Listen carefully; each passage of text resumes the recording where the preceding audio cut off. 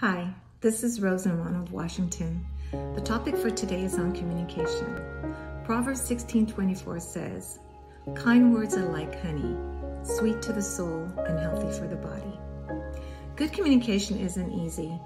It can bring even the toughest person to the point of frustration and tears.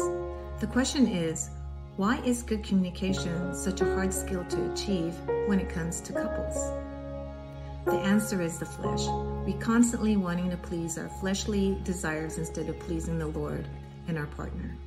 We have to have the last word to be right in those times when communication gets challenging and heated. Today's passage tells us, kind words are like honey, sweet to the soul and healthy for the body. This is the best advice every couple should hold close to their hearts and maybe even apply as a verse for the entirety of their life. Let's pray. Heavenly Father, we thank you for our relationships.